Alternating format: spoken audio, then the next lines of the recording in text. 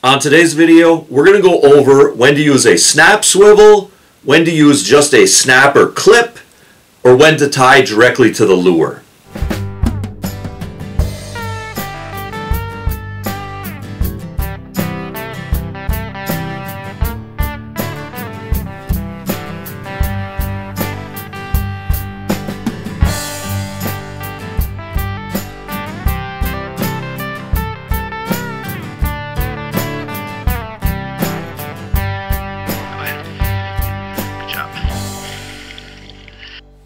Here is a snap swivel.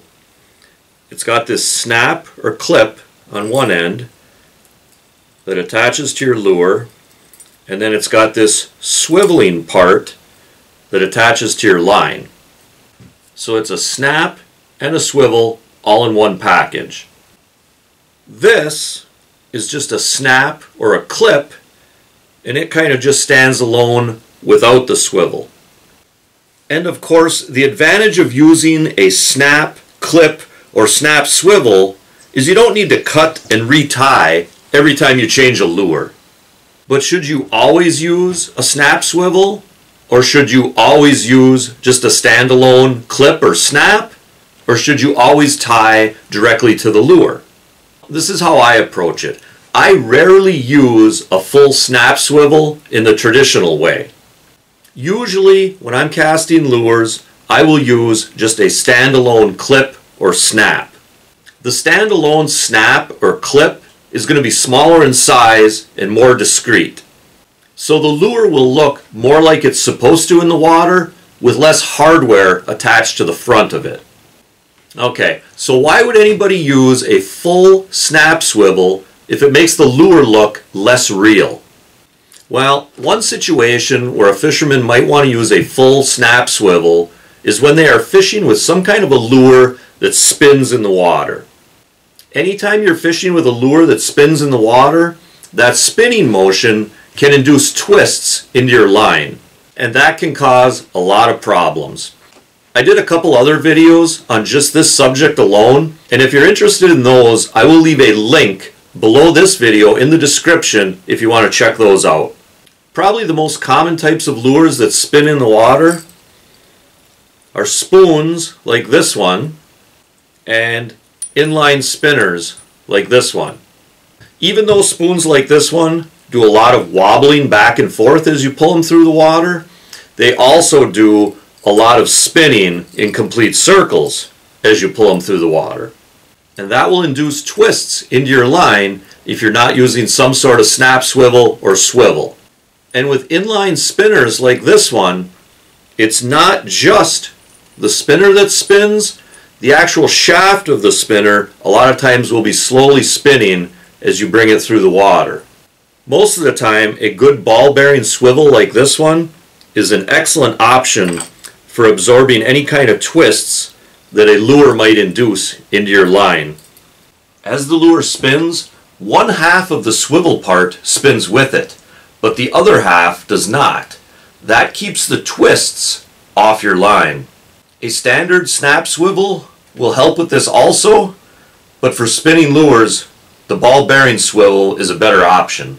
Now for me, usually when I'm casting lures, I will tie a swivel to the main line, a length of some sort of leader material, fluorocarbon, mono, okay, maybe 8 to 12 inches, and then I will tie a snap or a clip to the end of that. So I kind of have all the benefits of a full snap swivel. Ease of changing lures because I have the clip on one end and then also the swivel to absorb any line twists.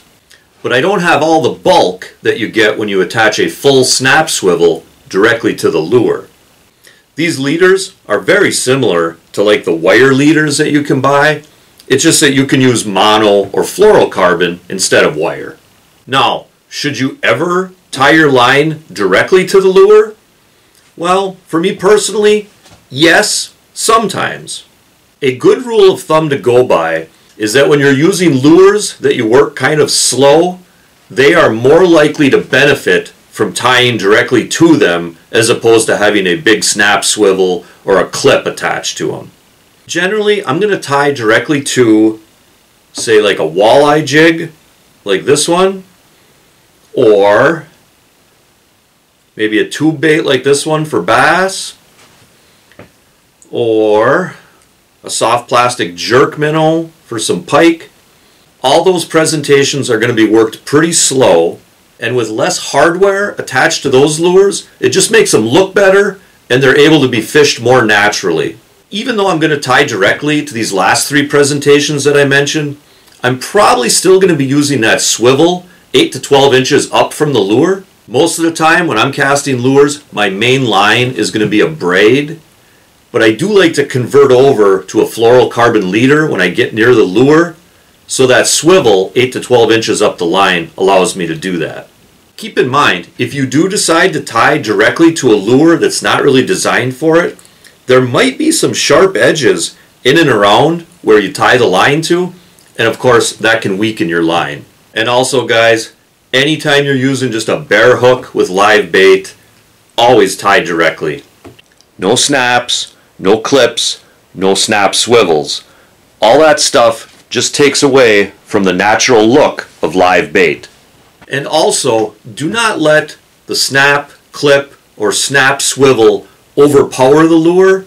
And that can mean a couple things. Visually, don't let the snap or clip or snap swivel be very big compared to the size of the lure. And also, don't use too big of a snap swivel where it diminishes the action of the lure. Sometimes when I'm using real small lures, I'll use one of these micro clips to attach the lure to the line. But if I'm using some kind of lure that spins, either a spinner or a spoon, I'm still going to have that swivel 8 to 12 inches up the line. Even when I'm fly fishing with poppers, I'll use these micro clips to attach the popper to the line.